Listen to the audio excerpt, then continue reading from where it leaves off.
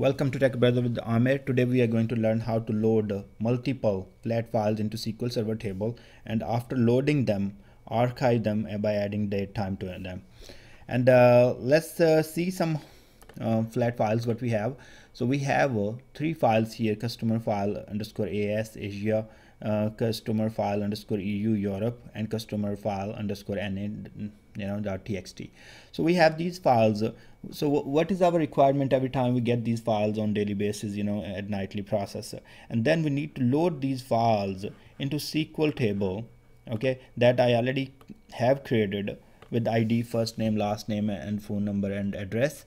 So we need to load the data into this table, and after loading, we want to archive them by adding underscore date time to them and move to the folder. I have already created one folder called archive folder. Okay, so let's find out archive folder here. Okay, so right now there isn't any file in this archive folder because we haven't loaded any file and we haven't moved any file. So let's create SSIS package and then do the step by step how we can achieve this. So the very first step is create new SSIS package. In this one we are going to say load flat files and archive them. Okay, you can give a reasonable name. In my case it's just random name I'm giving right now. Okay, so the very first step is what we need to do. We need to read the flat files or text file from our input folder. Let's create a variable where we can save this folder structure or folder path. So we can call it input folder. Okay, and then this is going to be string. Okay, let's create another one and call it archive folder. Okay, so these variables are going to hold the value for the folders. Okay, let's go back here, input folder, copy this path, come back and provide the value.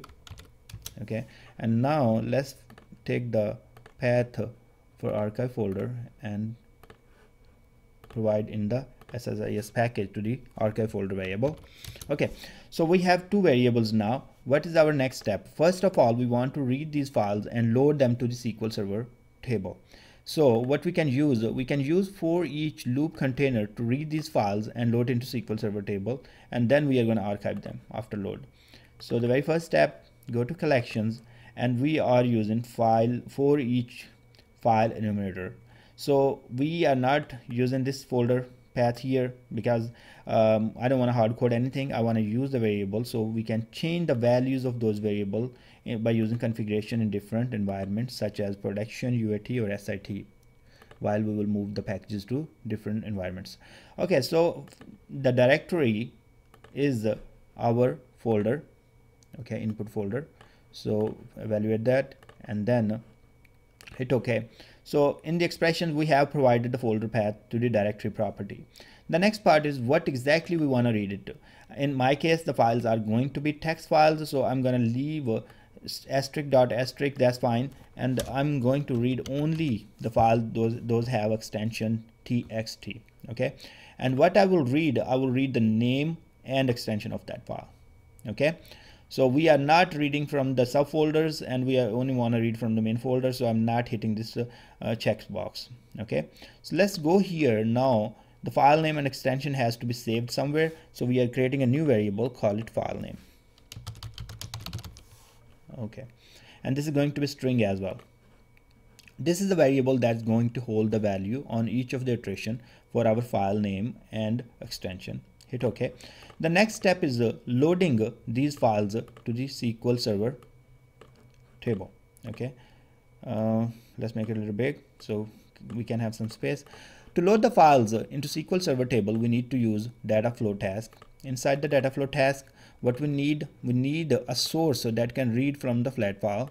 That is going to happen flat file source. Okay, so let's make a connection, make a new connection and browse to the file. Right now we can select any file. The actual goal is reading the metadata information for this file, And as these all three files have the same information or definition, and that will be, you know, that's fine, and that will be overwritten each time our for each loop is going to provide us the new file name with each iteration. Okay, so you can point to any one for now, and then hit OK. Do provide text qualifier if you have it, you know, if a header row delimiter, that's fine. Skipping row if you are, so you can provide it here. Column names in the first data row, okay, I have the column name in the first row, that's fine. And then going to the next columns, and I can see the data is coming correct. I can go to advanced, and I can change the data type of the columns or the names if I needed. Okay, in this case ID is integer, so I have changed to the sign integer. First name, last name, I'm gonna leave this one as it is. For my phone number, I'm gonna change this one to 10, as I have created the table with this definition. Okay, so if you go to my customer table, you will see that I have ID integer, first name, last name, and address are 100. In flat file source is read at 50, so I'm fine with that, and phone number is 10. Okay, let's go here and retain null values. If I'm getting any null values, I want to convert. If I'm getting any blank values, I want to convert them to the null. So I click that one. Columns, I see the columns, everything coming correct. Okay, so next is loading the data to the destination. So we are loading the data to the SQL Server Table. I can use OLE DB Destination and then make a connection to the table. Okay, double click and then go to new, and as the connection is already available, I can use this one, or I can create a new one. So you have to provide the SQL Server instance name, and then you have to provide the database name. Okay, so this is my server name, and the database name is test DB. Test the connection, everything looks good, great. All right, so now the next part is select a table in which the data is going to be loaded. It is customer, fine, and then we have the mapping.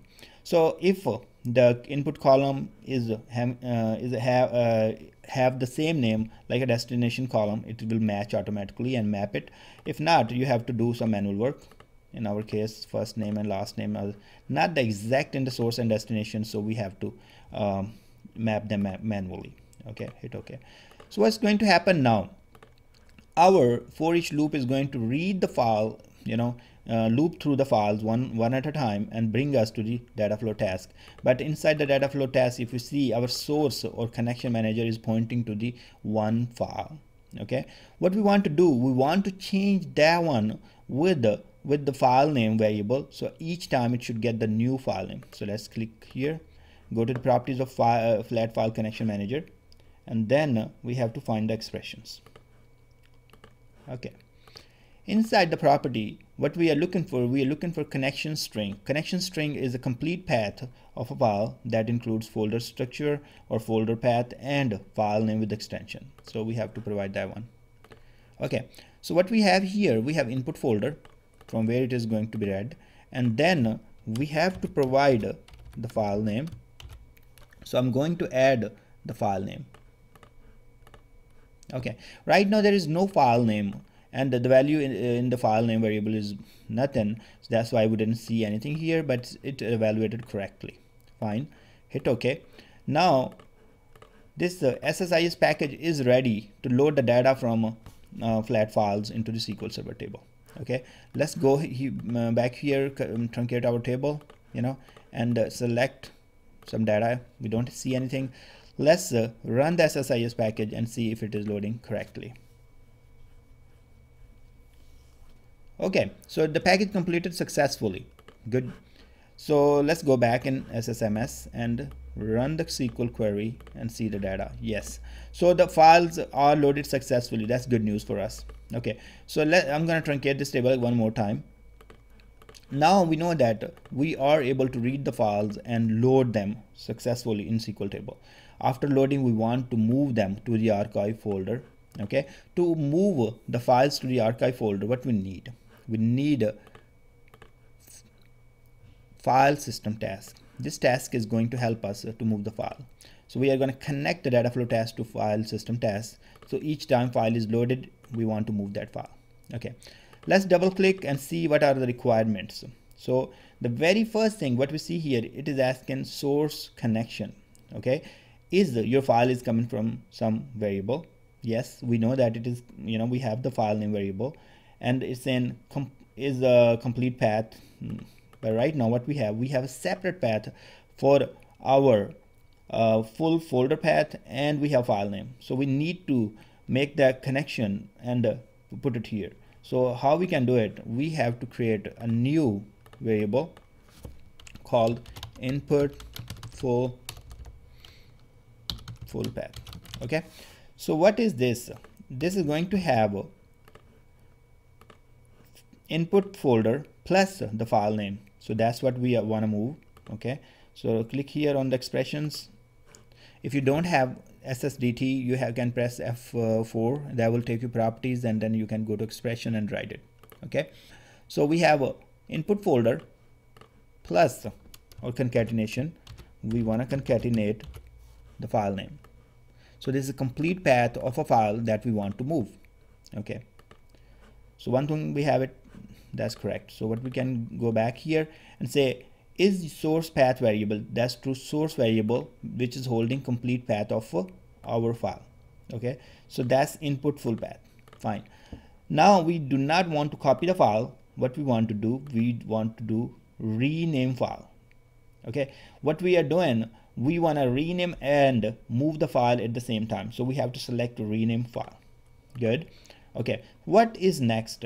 Is destination path variable? Yes, we want to have that. Okay, and if the file does exist, you want to override it? Yes, we do want to override it. And destination variable, what is my destination variable? It's archive folder plus the file name, and I want to add the date time to it.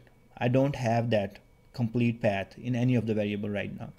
So what I have to do, I have to prepare that. So let's hit OK and come back and create a new variable and call it full archive path. Okay, so this is also going to be string type. All right, let's go to the expressions. What we want to have a archive folder. Okay, and then what we want to add, let me see, I'm making a mistake. We have to use the addition sign here. Okay, so I have put this one. The next part is file name. Okay, so I can get the file name from here, fine, but if you guys know that, I have to put this one here. Okay, right now I don't see that anything here. All right, so what I want to do, I want to come back to this one, and for now I want to provide a sample file name, like let's say test file, because I want to evaluate my expressions to make sure it's working correctly. Okay, so I'm going to the full archive folder one more time,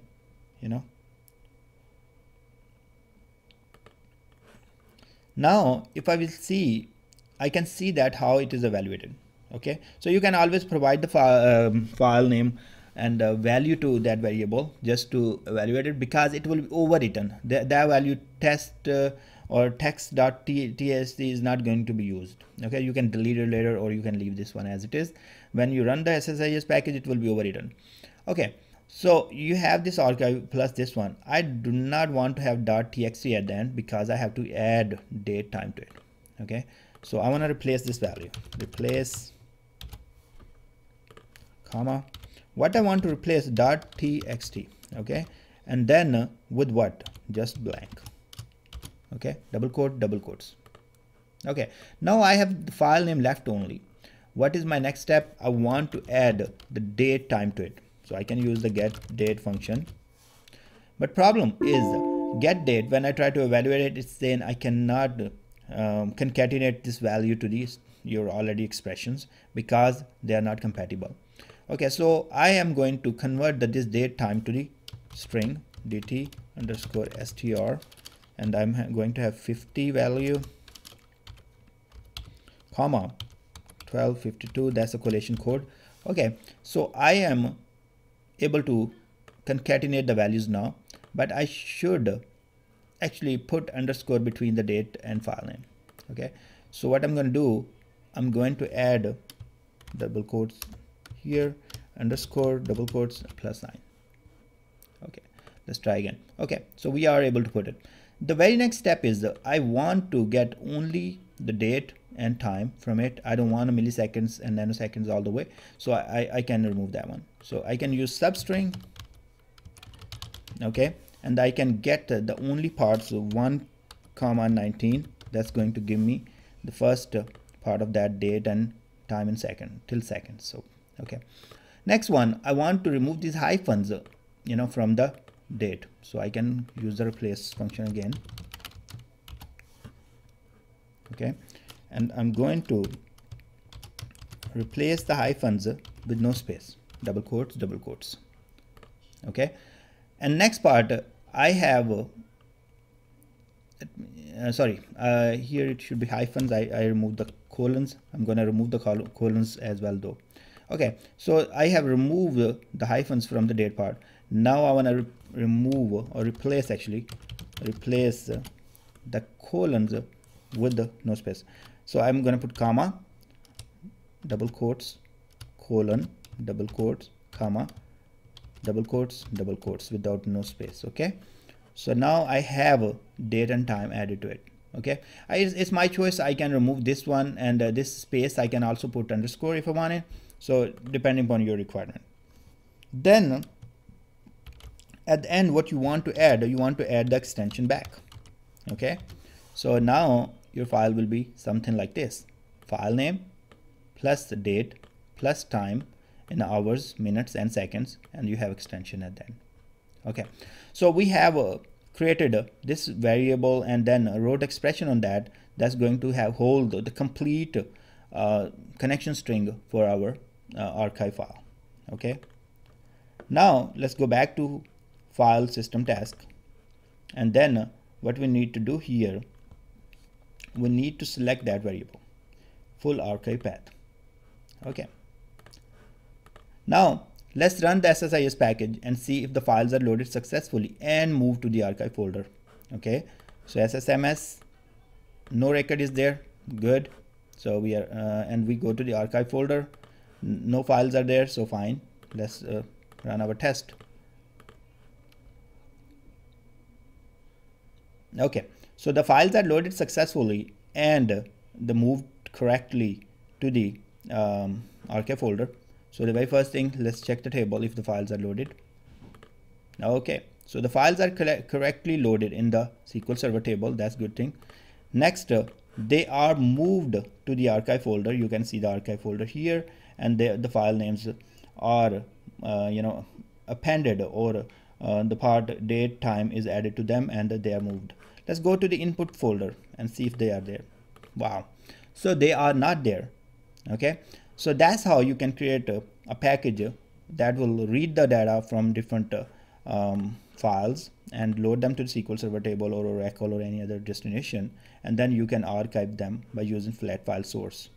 Thanks very much for watching this video, and see you guys next time.